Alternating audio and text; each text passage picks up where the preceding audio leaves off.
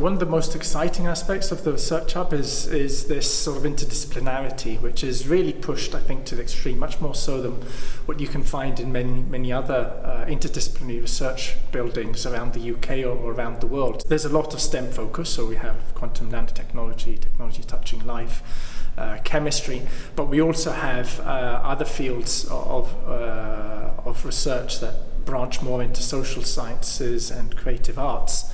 And there's going to be a challenge, a very interesting challenge, but a very exciting one, which I think will definitely bear its fruits. This is the attraction of the hub, is to interact with people that you may not have thought of interacting with before. So we're with chemists that think about chemistry in totally different ways to the way we've done before. We've got physicists that are thinking about light and about imaging in ways that we've not thought of before. Cell engineers, which are looking at the way that cells interact with matrices and the like. So we've got a terrific opportunity to do things that we just simply haven't thought of before. I think it's exciting and something new, and I like to ask interesting questions in new ways. Typically I get that by just going to new conferences and talking to different types of people, so I think the different cultures and just the random occurrences that might happen in the hub are exciting.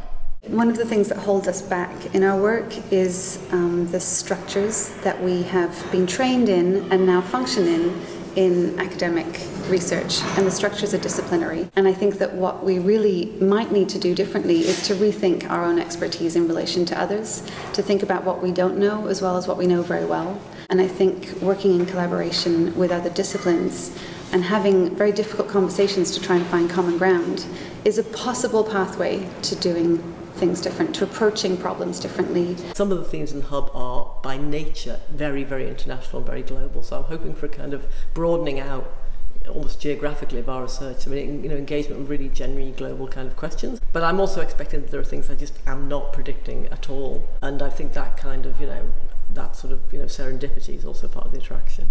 I hope that people will enjoy being in the hub and enjoy the challenges of talking to people who are not doing the same things as them. Well, I've been in my job as director of my research institute for almost 10 years, and I've completely given up trying to prescribe what people should do in their research. And the most important thing you can do is have them enjoy their research. And if they enjoy their research, they invariably end up doing something worthwhile and interesting, and they will bring other people into that circle.